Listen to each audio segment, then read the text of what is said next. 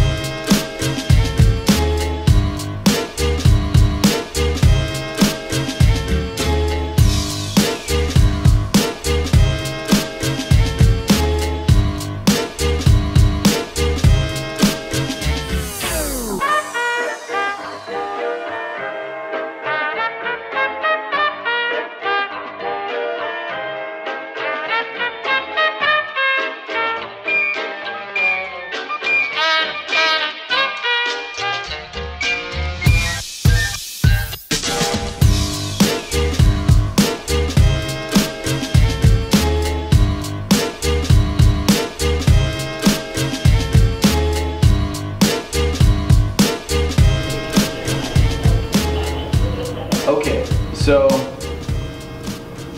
right away, you have much better awareness. Looking at me as we leave the plane and following me. Before it was maybe 1 or 2 seconds before you picked me up, so this is much better. Cool, little bit of adjustment there with your head to go a little steeper.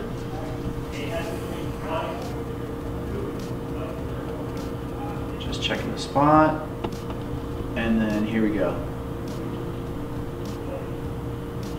Perfect. So from here, I said a little bit forward and a little bit up.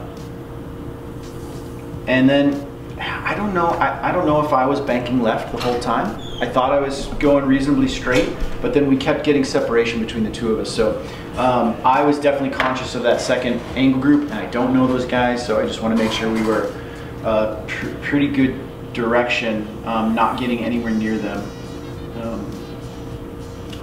Okay, so I think this is still a relatively flat fall rate. Yeah. And I think you said you were floaty before? Okay.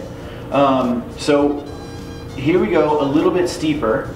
Now, have you done just tracking jumps?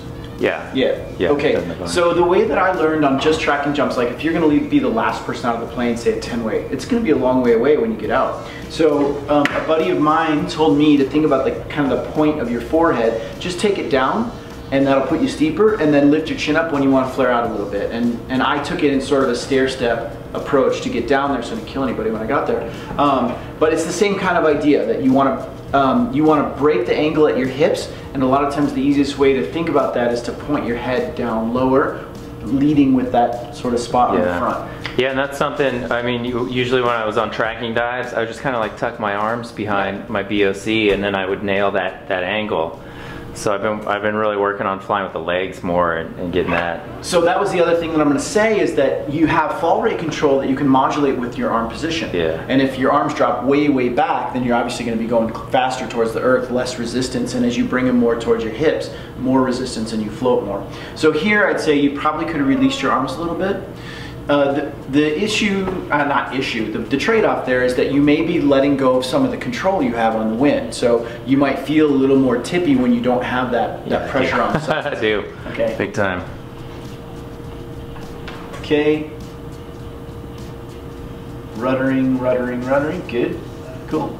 And a little bit flatter.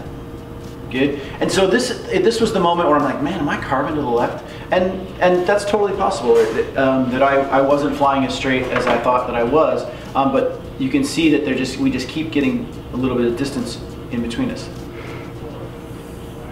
I was cool. Like, so the only actual issue out of that whole thing is that your riser cover came open. Ah, I see it. But otherwise, no big deal with getting on top of me. Good recovery.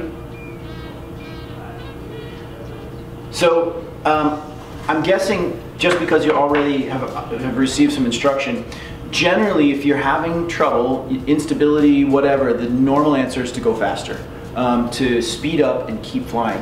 And I think for the most part there you did, with the little crash that happened. But keep that in mind, because especially as the angle gets steeper and steeper, sometimes people's tendency when they get bobbled is to ball up. And you don't want to do that. You want to straighten out, speed up, less resistance, go faster to get back in your slot, and keep flying. And if you ever do a Fly for Life camp, try, if you can, to, oh God, how can I blank on her name?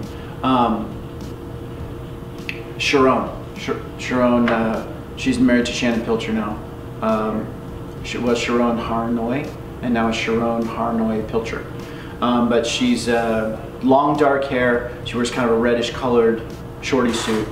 And if you probably will get a little seminar from her, and she has a video of a collision that happens in the middle of a steep angle jump. Vince Raffet is leading the jump, and then Ricardo, who jumps locally, was on the jump. And there was a little bit of burble, and Ricardo balls up and goes sailing across the formation and hits somebody who's on the belly.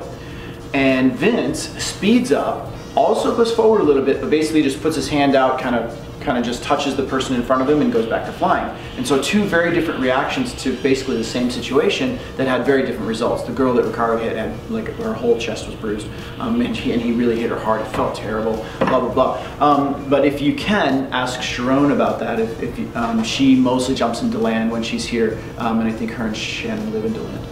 But anyway, she has a great video of exactly that, about speeding up if there's a bobble. Okay, cool. And so break off. I actually peeled off from you a little bit this time. I don't know if you saw that. So we get a little bit more separation, and I looked away right before you were doing your barrel roll, and then I looked back, and here you are, head down, kind of going the wrong direction, and I let out a little chuckle and then pitched my pilot chute. Definitely utility if you have the patience to do it.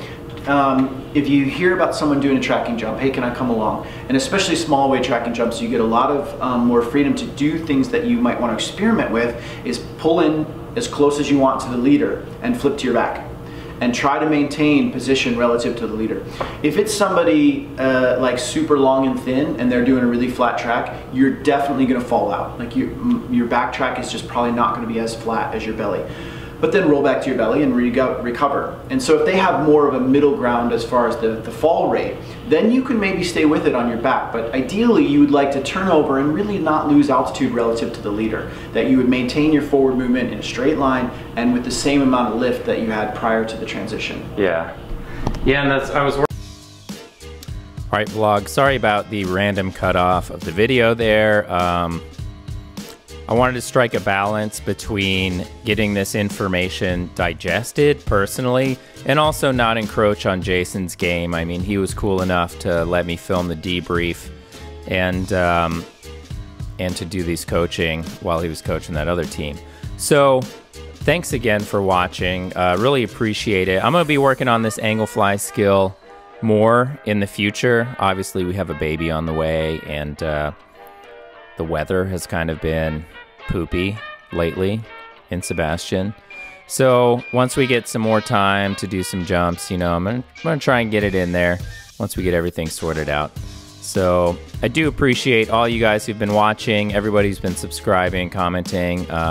This channel is really growing leaps and bounds since we started, and especially in the last few months. So I think that's great. I think it's cool we got a little community going. I love you guys, and I'll see you back in the sky.